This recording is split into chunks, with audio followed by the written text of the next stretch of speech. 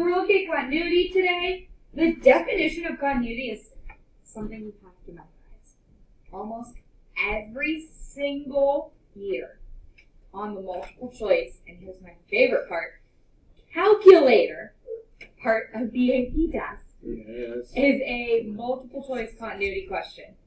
So there are only 15 multiple choice calculator questions, and they always put one on there that's a definition about continuity. Multiple choice calculator questions. That's why I cannot stress to you enough the need to not use your calculator. There are 39 calculator multiple choice questions and 15 calculator.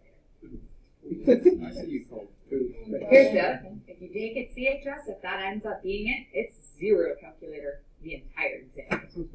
Yeah, I know. Okay. A function is continuous at a number A if the limit as x approaches A of f of x equals f of A. The limit as x approaches A of f of x equals f of A. In order for a function to be continuous, you must prove the following 3 pieces. 1, that A is in the domain of f, meaning f of A is equal to a number.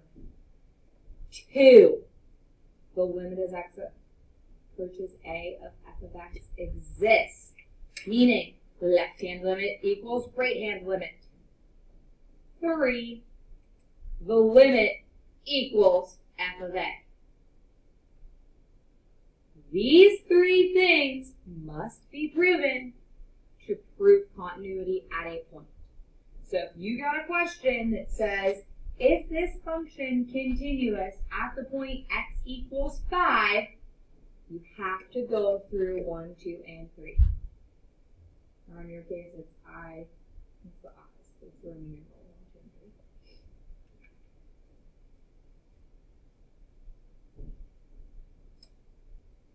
and 3. A function can be said to be a left-hand continuous or right-hand continuous. So not only can a function be continuous over the entire thing, it can be left or right-hand continuous because the limit as x approaches A from the left is equal to f of A. But maybe from the right it was not. So wouldn't every function have either one of those 2? No. No. So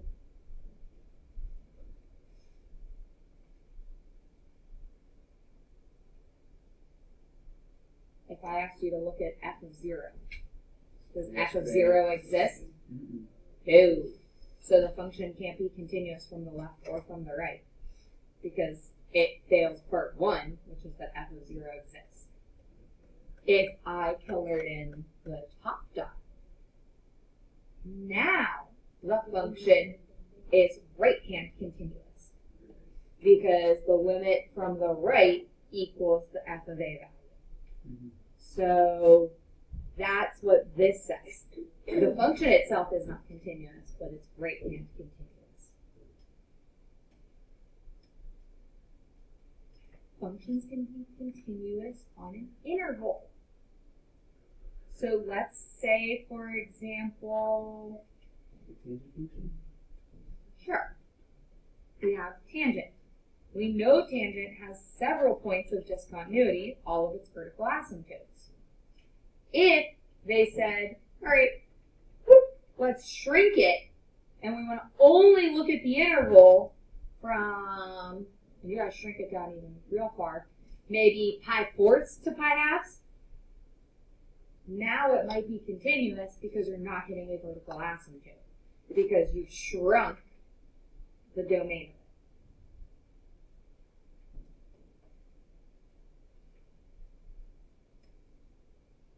Here are examples of discontinuity. So we have several types of discontinuity, and I've hinted at them over the past couple weeks. Removable discontinuity is where you have what looks like a vertical asymptote. So you have that division of x minus 2.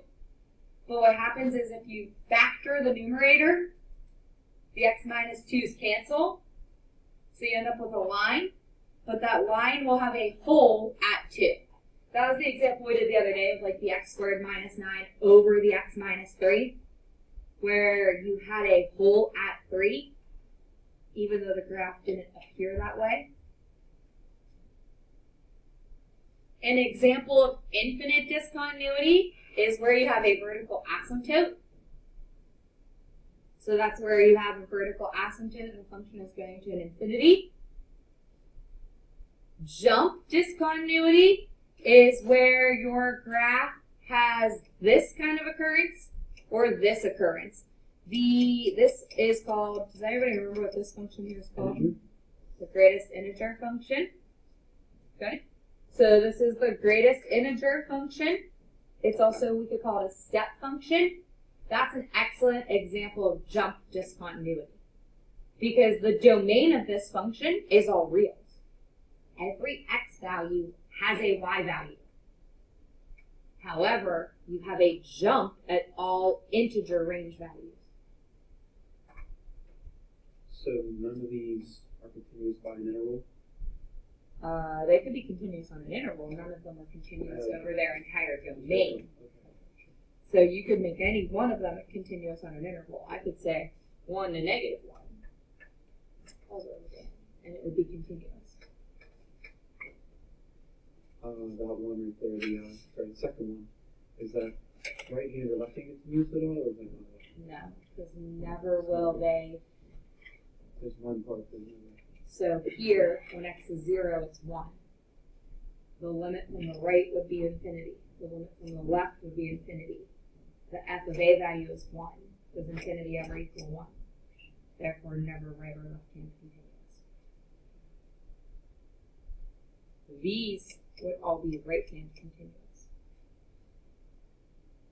Because the limit from the right would equal the value at that point.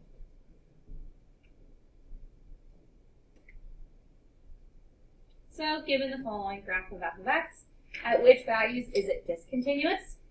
And which type of discontinuity is occurring?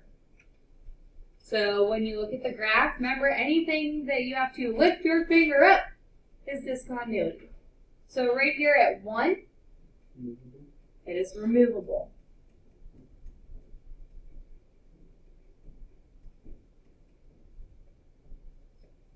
Travel down. From 3, we have jump.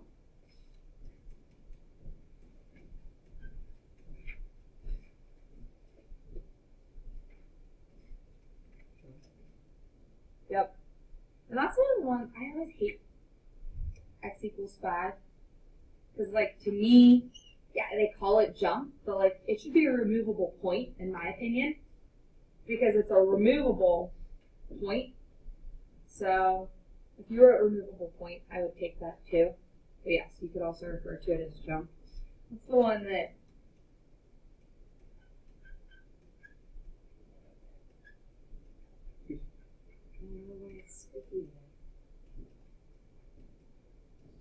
I did throw it yesterday. I didn't mean to. I was like standing here with this and I just like launched. Okay. We already hinted at this function a little bit earlier. We talked about the step function. It was on that graph for you. The step function is an excellent example of jump. However, it's also an example of having lots of points of discontinuity. So if you had this as a question, it says find the points of discontinuity. Well, the easiest thing to do would be to put into words that there will be a point of discontinuity at all integer values of x. Because all of these jumps are going to occur at the integer. So what you could say is the greatest integer function will have jump discontinuity at every integer. So don't try to list them all. Just put it into words. Did you say like f of k? Yeah. The function has right-hand continuity. So if you want to go a little bit further and you want to give it some continuity, you can say, okay, the function has right-hand continuity, because the limit as x approaches any integer value from the right of f of x will equal that greatest integer. And that's kind of like what we're proving over here. If you look at x approaches 2 from the left, you get 1. If you look at x approaches 2 from the right, you get 2. If you look at f of 2, you get 2. So it's right-hand continuous. So that's example 2 in your notes, guys.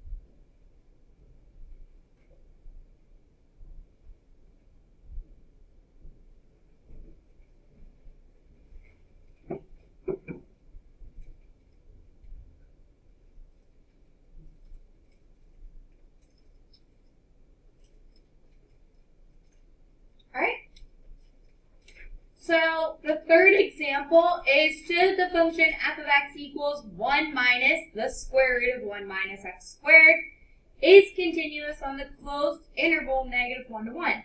So this is the case where you could talk about just looking at a screenshot of a function and determining if it's continuous on that screenshot. So here's what we know about -1 to 1. If you think about this function right here, its domain is truly -1 to 1, right? Because it's under the square root. 1 minus x squared couldn't be bigger than 1, or you'd get a negative under the square root, which is the i's. So this little interval is actually the entire domain of the function. Let's try to graph this by hand. What do you know about 1 minus a square root? What's that going to do to the square root? Okay, so it's going to shift it. It's actually going to shift it up 1 and reflect it because the negative is on the square root. So it means instead of being this way, it's this way. And instead of being down here, it comes up 1. So if you didn't know what this looked like, but you had to graph it, what can I do to easily get myself an idea of the graph? Exactly. Plug in some points, right? Plug in -1 for sure, because that's an endpoint. So if you plug -1 in, what do you know about -1 squared? 1 minus 1 is? Square root of 0 is? 1 minus 0 is? So at x is -1, we are at y is +1. Let's talk about the fact that -1 squared is going to be the same as 1 squared. So at 1, we're also going to be at 1. Yeah. How about 0? 0 is an easy point to find. What's 1 minus 0? 1 minus 0 is 0. The whole value, yeah. 1 minus 0 is 1. Square root of 1 is 1. 1 minus 1 is 0. Do we need to find points in between, or can you kind of figure out the shape of this? It's a circle. Yes. It's a circle? The equation of a circle, radius 1. Reflected and shifted up. So would you say that that function is going to be continuous on that closed interval? Yeah, most certainly. You can graph it. We know that there's no number because we already confirmed the domain. So what you would do basically is you could kind of do everything we said. We talked about that it's reflected and up 1. Show f of -1 is 1. Show f of 0 is 0. Show f of 1 is 1. and then talk about its domain. So how do you find this domain algebraically? What do you know about underneath the square root? So if I greater than or equal to 0.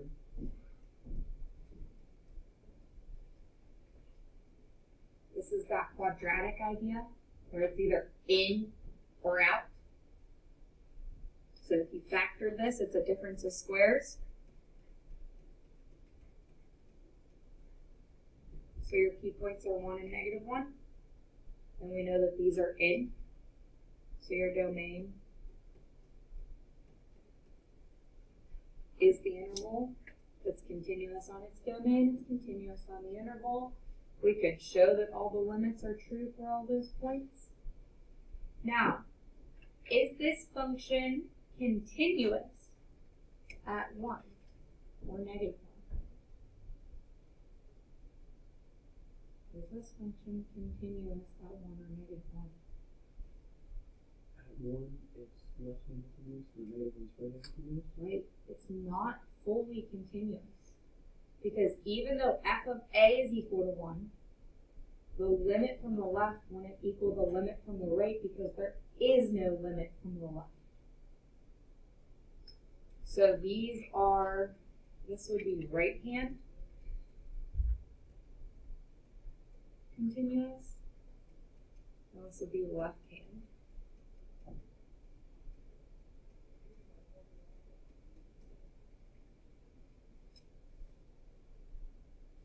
Well, let's look at it piecewise. Let's graph this.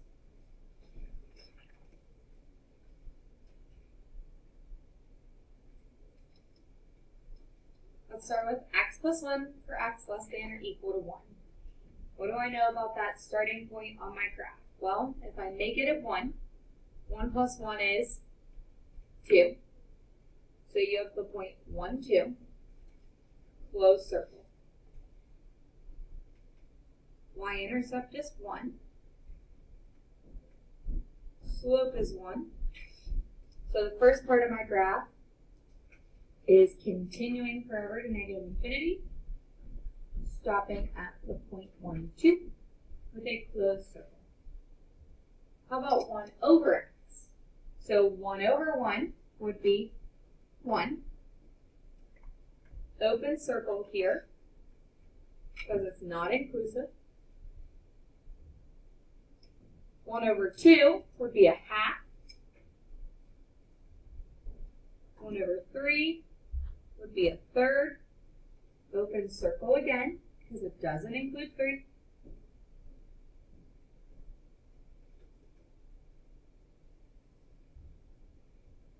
Square root function starts at 3.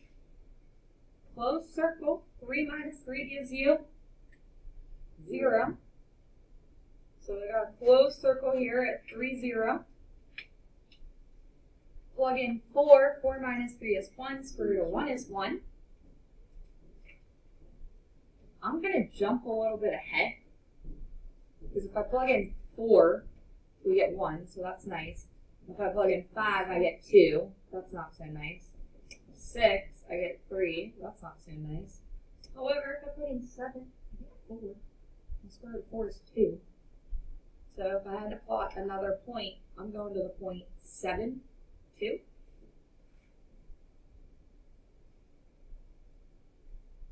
So there's my nice little piecewise function.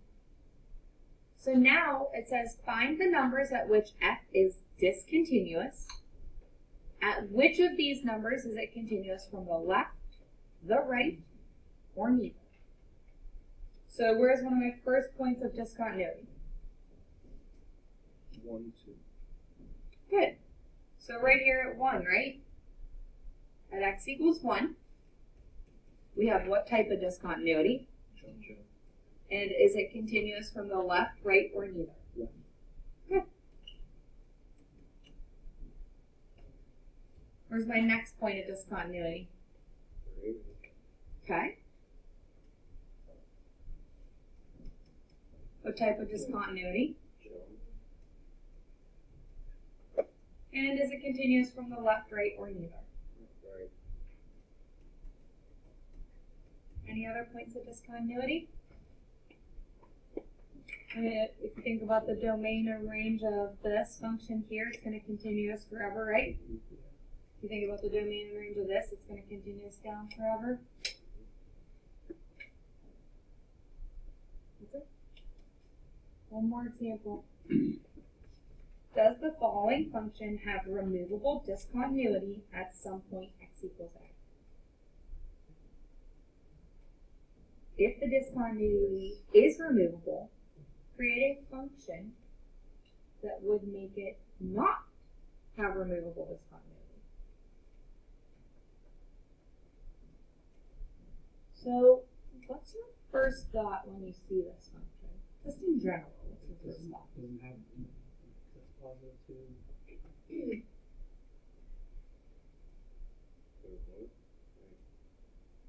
Negative 2. It says positive 2 right there. Okay, but if you put in x equals negative 2, But it's asking as removable discontinuity and x equals 2. So add 2, it doesn't. it does. Add 2? Positive 2?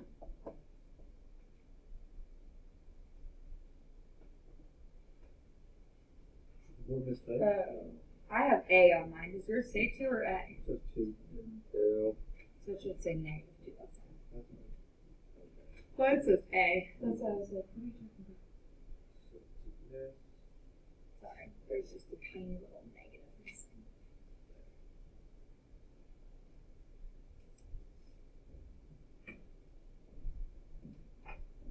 Okay. So yes, it would have removable at negative 2. Sorry. I was like, what are you talking about 2? Why? What happens at 2? What? Yeah, because what's probably going to happen to the numerator of this function? What? It's going to cancel, right? So your first thought when you see this is maybe I should factor that numerator. So what would that turn into? X minus 4 and x plus 2.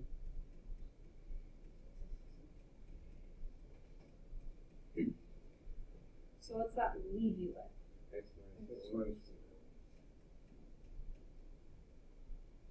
So if you think about the graph of x minus 4,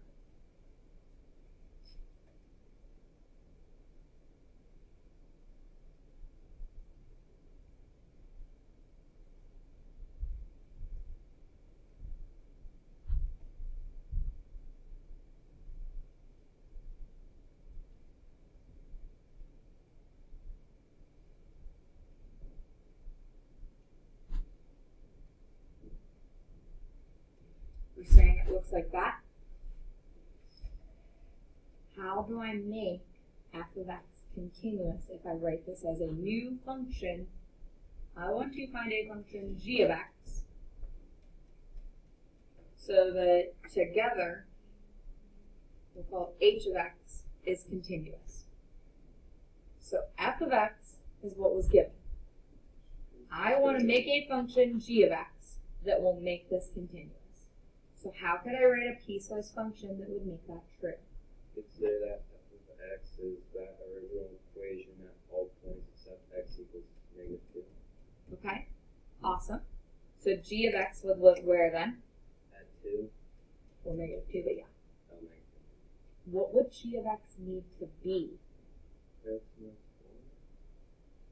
4. Negative 6. Yeah, easier than that. G of x just needs to be the number negative 6, right? All we got to do is fill in that hole. So we could say g of x is negative 6. By constructing this piecewise, I've now made a continuous function. Because this fills in my hole. Got it? Does that make sense? This one's a lot easier. Continuity is. You have to know how to do a limit and how to do continuity. Half our moves. So just some key points. If f and t are continuous at a and c is a constant, then the following are true. Any polynomial is continuous everywhere, that it is continuous on all reals. Any rational function is continuous wherever it is defined, i.e. continuous on its domain. Rational function is something like 1 over x. So it's continuous on its domain. Because if you think about it, the domain of 1 over x is all reals except x does not equal 0. That's actually considered a continuous function. Please wrap your mind around that. For 1 second. So I said don't.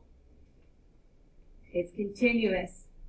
1 over x is considered to be continuous on its domain. Because the domain does not include 0.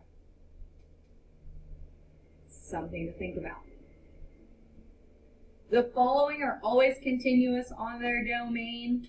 So following functions always continuous on their domain are all polynomials, all squares, all cubes, all quartics, quintics, etc. Homework. Look, I'm getting better. I'm trying to page numbers for you. Thank you very much.